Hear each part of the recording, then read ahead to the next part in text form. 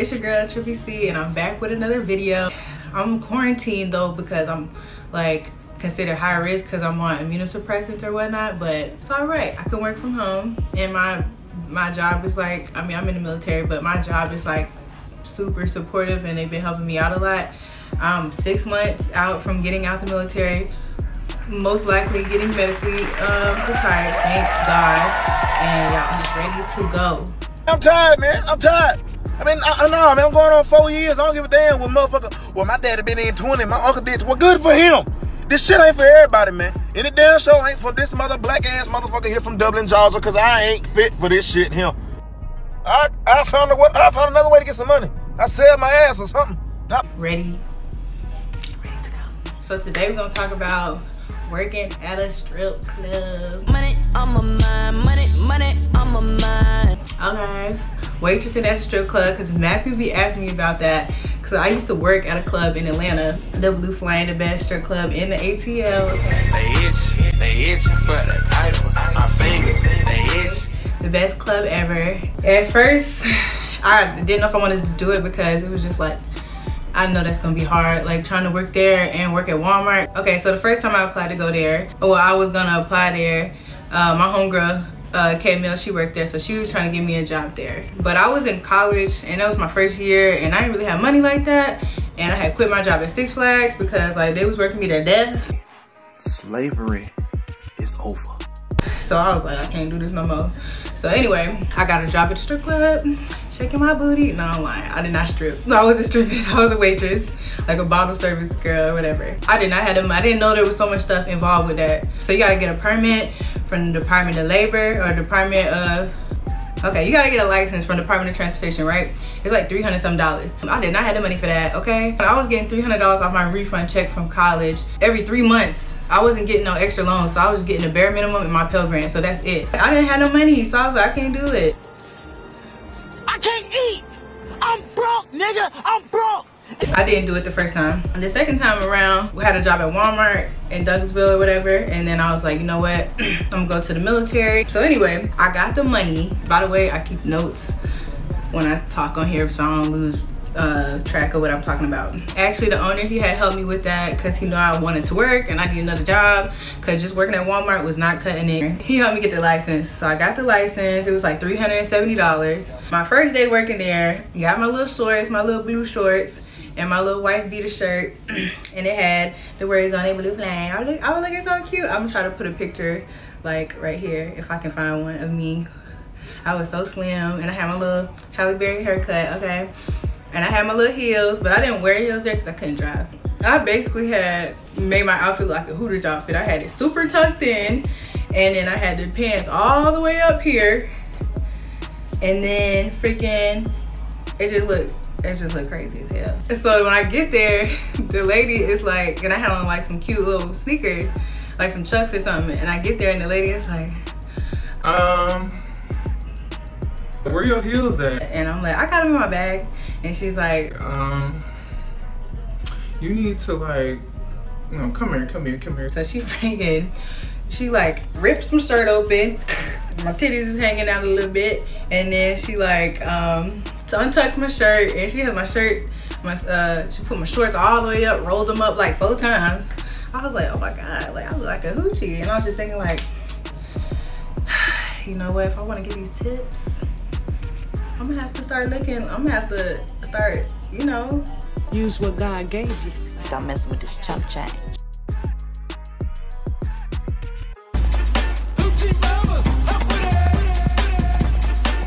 I go put my heels on, and I'm walking around with my little heels on or whatever.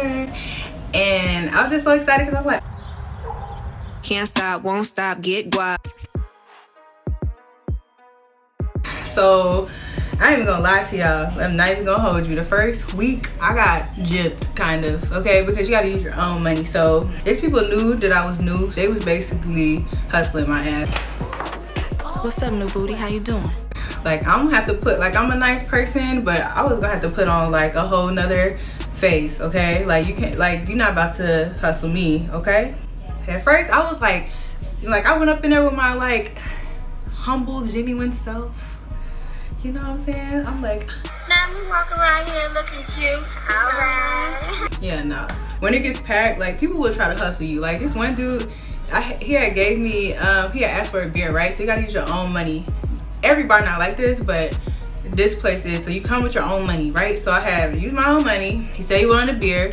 I went and got the beer or whatever, paid the bartender and brought it back, gave it to him. He's like, look, I'm gonna give you the money at the end of the night. All right, cool, let me start a tab. No. No, no, no, I do not run tabs with no customers. Not really like that.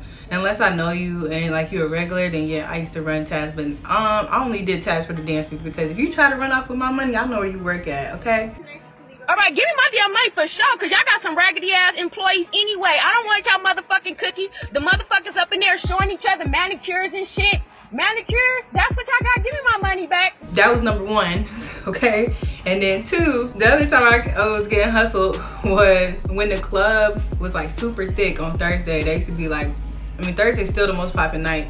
Well, one of the most popping nights, but Thursday, everybody coming in for amateur night to see the amateurs night / comedy show type thing. Okay, this is, they want some rock, coconut, and pineapple juice. Okay, that person wants that. And then a Henny and Coke. That person wants that. Remy, okay, a mini rose bottle. Okay, they want that. Boy, let me tell you, I fucked them orders all the way up. I don't even remember. One, I was tired as hell because I had just started working there and I had to get used to working at Walmart from like 7 to 5 or something like that. And then I would get like maybe an hour to shower, maybe 2 hours because I had enough time to shower, eat a little bit, and do my makeup. But if I was like smart, I would do my makeup in the morning time or do it sometime during lunch or something in between at my other job at Walmart. I would just come home, shower, change clothes, and then eat and then take a nap. I got hustled because it was too much orders coming in at one time, or one person give me like 6 orders and then other people come in and give me like 5, 6 orders. Then they saying like, oh, you didn't give me the right drink. And I'm like, oh my God. Like and then like customers be like, she don't know what she doing. And I'm not gonna lie, the first couple weeks I did not know what I was doing. I ain't even gonna lie. That I ain't gonna say that I did because I didn't. After that, I had to start telling like, listen, my bad, okay? That was a lesson learned because that was a lot of money I lost, okay? Even when people tipped me, I still wasn't making enough back. So, but I had never waitressed before in my life ever. So I was like, all right, I gotta get it together. Don't be no scammer. I know people be talking about it, city girls, whatever. This generation is like, to me, I feel like, I mean, karma gonna get your ass. You can scam for a little bit, you ain't gonna last that long. It's not. I just tried to be as genuine as I could and be as cool as I could with everybody, and in the long run, that shit really paid off. I'm not even gonna lie. And like I really didn't burn, I actually never burned a bridge with anybody there. I made bomb ass friends. Like my homegirl, she a makeup artist and she did my makeup the last time I was in Atlanta. I put her name somewhere right here. I put her name. Anyway, she does bomb ass makeup, okay? And then I post a picture of my makeup right here. I met her, a few of my like real close friends. Like I have like 2 best friends that I made from there.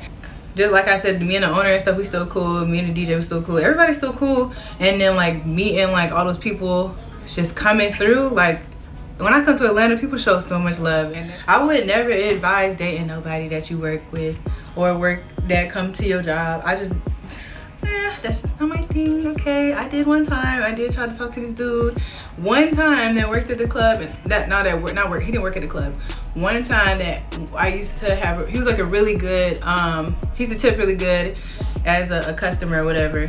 And I used to get like small stuff, like just drink like waters and stuff, and he would tip like $50. And so I would, like, he wanted to take me out, so I was like, cool. But then like, it just turned out bad. I'm not even gonna go into detail, but it turned out really bad. Like I'm not doing that ever again because he really just tried me. And you know what, I ain't gonna lie, like some dudes that you like, that's just not a place where you want to meet somebody, because especially in Atlanta, like people think like a lot of dudes be feeling like they can buy you, and I just ain't never been the one, okay? I will never ever be in a relationship with somebody just for the bread. And people that know me, they know that's true, because it's been people I've talked to that got bread and I've turned their ass down. You don't disrespect me, don't think you can treat me any type of way and just throw me some money, I'll throw you that shit right the fuck back. I'm good. We good over here. Got my own bread. And if I don't got it, I'll get it. Nothing else to say, like, period. Period.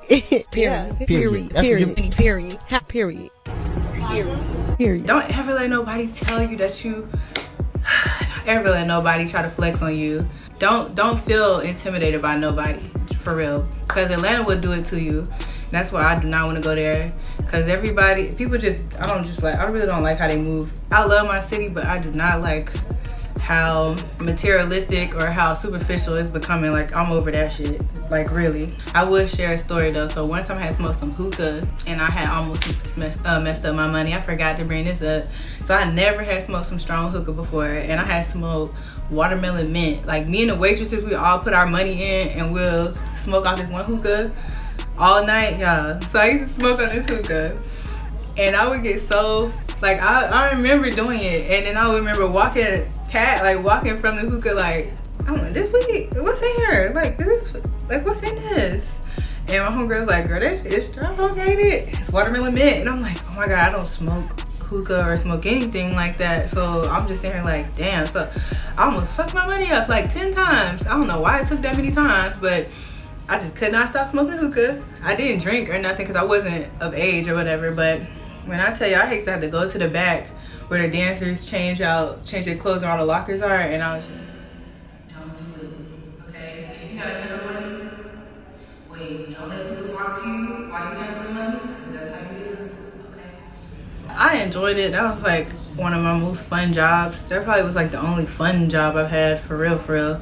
None of my jobs I ever had was like fun. Like, I never went to work and was like, oh my God, I can't wait to get to work. Like, I used to get turned up in the car. I'd be listening to my 2 Chainz in the car. No matter where I'm at, I used to wear like we used to wear like little rubber bands on our wrists, and like every rubber band is supposed to be like $100 or something like that. Yeah, it was a crazy experience. One time one of my customers was like real cool, and he just was like, you don't gotta work. To my manager, like, I don't gotta work. They just want me to work their section. And then I worked their section, and I made a lot of money. I didn't have to work.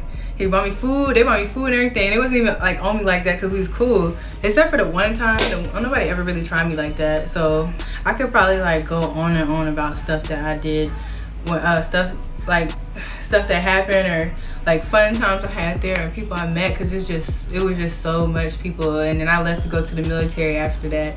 But anyway, I'm grateful for it because it really introduced me to a bunch of people that I didn't know, because I was not really out there like that. I was always working, but I still got to network with people, and I learned the value of networking, working at their club.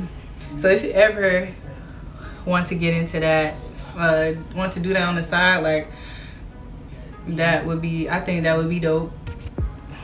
I wouldn't do it for a long time because you're gonna get tired, but I think that it'll be a dope job. If that's something you're looking into, just be careful, because people, and it has nothing to do with the club itself, just people that come to these places, you gotta just be careful. Like when you drink, that's just like any place that you go, you gotta be careful about your drink, especially if you're a female. You need to watch out.